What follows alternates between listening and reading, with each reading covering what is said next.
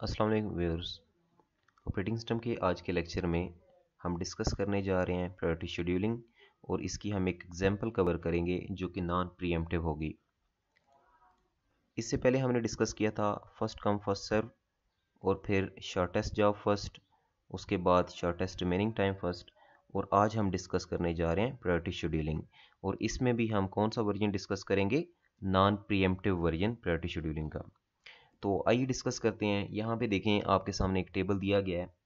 बाकी जो अभी तक हमने एग्जांपल्स किए हैं और बाकी जो शेड्यूलिंग एल्गोरिदम हमने डिस्कस किए हैं उनमें और इसमें थोड़ा सा डिफरेंस है। वो डिफरेंस क्या है, प्रायोरिटी का। यहाँ पे प्रायोरिटी दी गई है जो बाकी में नहीं दी गई हुई थी। तो प्रायोरिटी क्या होता है, हर प्रोसेस को कुछ ना कुछ प्रायोरिटी दी होगी, उस प्रायोरिटी के अकॉर्डिंग उस प्रोसेस ने सीपीयू के साथ अटैच होकर काम करना है। अब किसकी बारी पहले आती है और किसकी बारी बाद में आती है, ये प्रायोरिटी डिसाइड करेगी। जिसकी प्रायोरिटी ज़्यादा होगी उसको पहले बारी दी जाएगी और जिसकी प्रायोरिटी कम होगी उसको बारी बाद में दी जाएगी। सेम ऐसे ही जैसे मैं आपको एक एग्जांपल देता हूँ। बैंक में एक बंदा बिल जमा कर रहा है, बाहर लाइन लगी हुई है और लाइन लगी हुई है उसके बावजूद ऊपर से एक ऐसा बंदा आता है जो बैंकर का दोस्त है, तो वो फौरन क्या करेगा, उसका बिल पहले जमा कर लेगा। क्या मतलब है, जो ऊपर से आया है उस बंदे की प्रायोरिटी ज़्यादा है। तो आप वेट कर रहे हैं लेकिन उस बंदे की प्रायोरिटी ज़्यादा थी तो उसको बारी पहले मिल गई। तो यहाँ भी ऐसे ही होगा, जिस प्रोसेस की प्रायोरिटी ज़्यादा होगी उसको पहले बारी दी जाएगी। तो देखें यहाँ पे प्रायोरिटी के सेल के अंदर, प्रायोरिटी की कॉलम के अंदर लिखा हुआ है 0 1 2 3 3 4 5। ये प्रायोरिटीज़ दी गई हैं यहाँ पे जो प्रोसेस हैं उनकी। तो P0 की प्रायोरिटी अगर देखी जाए तो क्या है, 0। अच्छा, यहाँ पे प्रायोरिटी जो है सबसे ज़्यादा प्रायोरिटी किसकी होगी, 0 सबसे ज़्यादा प्रायोरिटी है। 0 हम कहेंगे कि हाईएस्ट प्रायोरिटी है।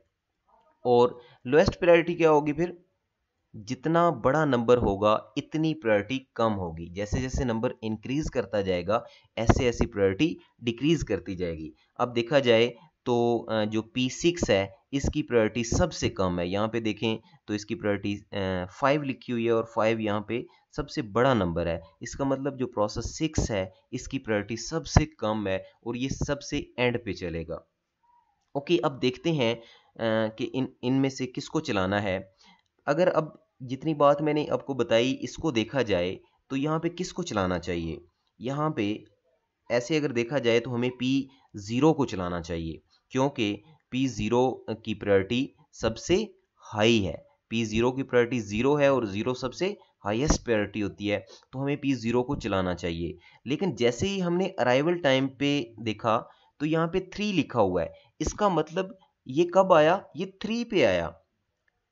हम तो इसको नहीं चलाएंगे क्योंकि अभी तो ये आया ही नहीं है।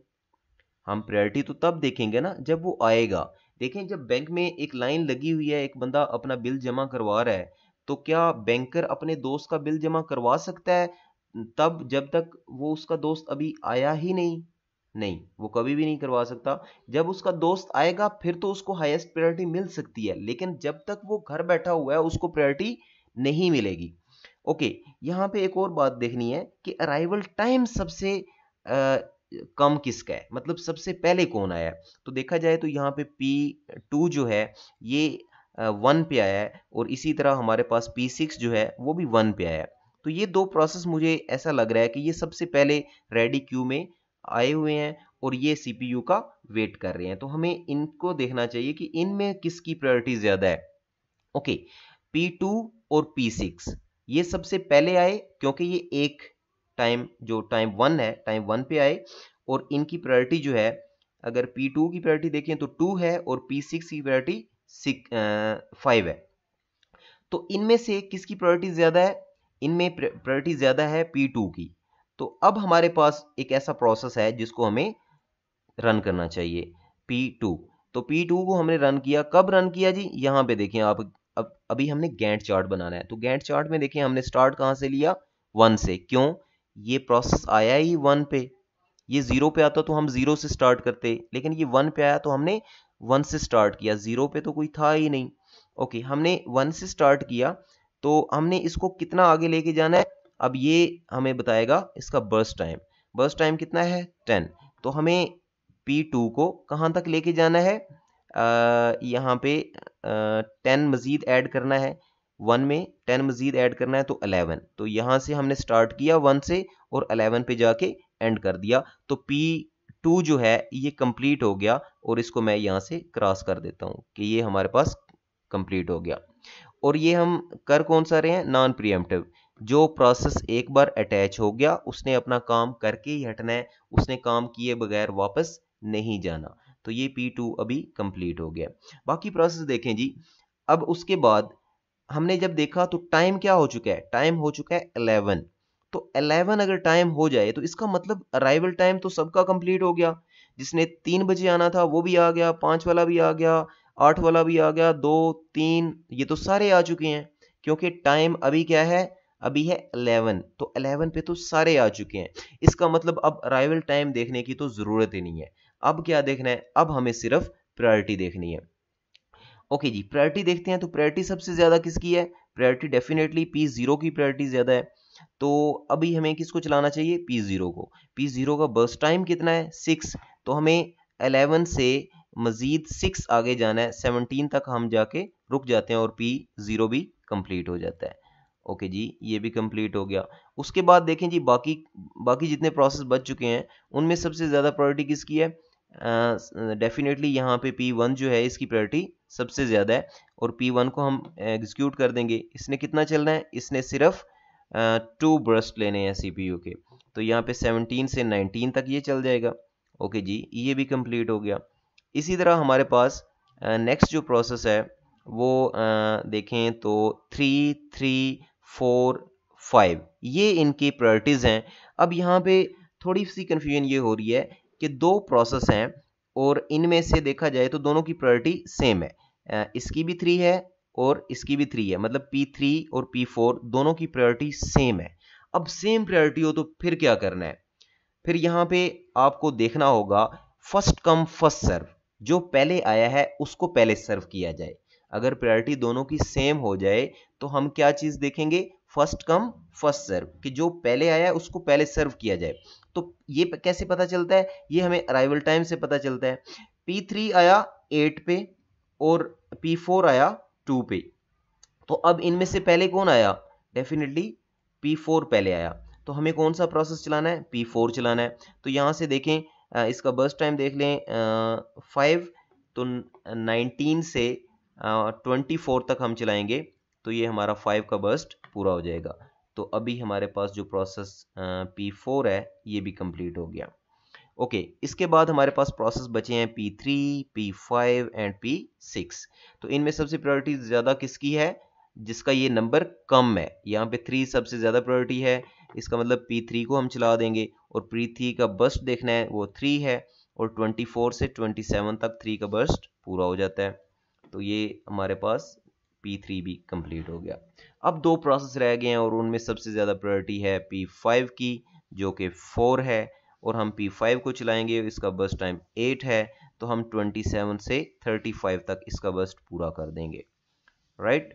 तो इसके बाद इसको भी हमने क्रॉस कर दिया क्योंकि ये कंप्लीट हो गया है। लास्ट पे एक ही बचा है, उसकी जो भी प्रायोरिटी होगी, अगर एक बचा है वो मस्कीन जैसे भी है उसको हमने अब चलाना है। तो बेशक इसकी प्रायोरिटी सबसे कम है, वो एक कोने में लग के खड़ा हुआ है। अब उसको बुला लें जी, आ जाएं आप अपना बिल जमा करवा लें।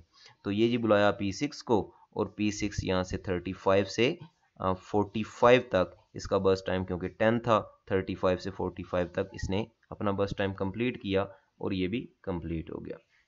ओके जी, इसके बाद हम क्या करते हैं, वेटिंग टाइम निकालते हैं और टर्न अराउंड टाइम निकालते हैं।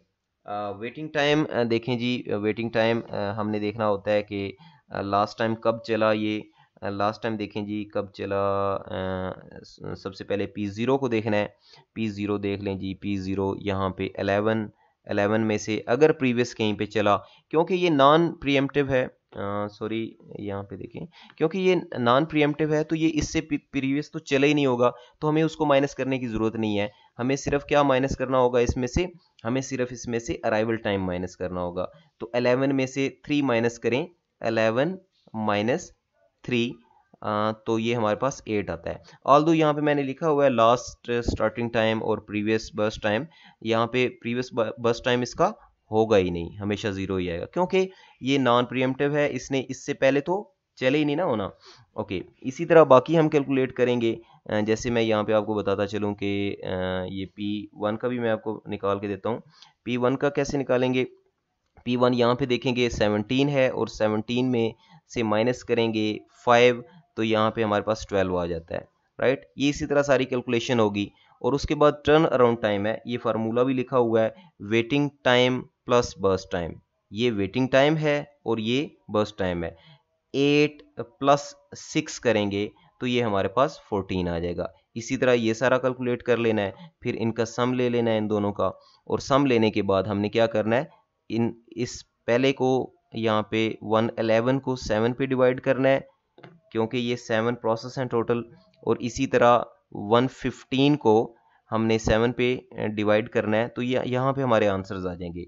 यहाँ पे 15.85 और यहाँ पे 22.14। ये हमारे पास एवरेज वेटिंग टाइम और एवरेज टर्न अराउंड टाइम आ गए हैं। ठीक है जी, ये यहाँ पे ये एग्जाम्पल ख़त्म होती है। नेक्स्ट एग्जाम्पल में मिलते हैं। बहुत शुक्रिया, अल्लाह हाफिज़।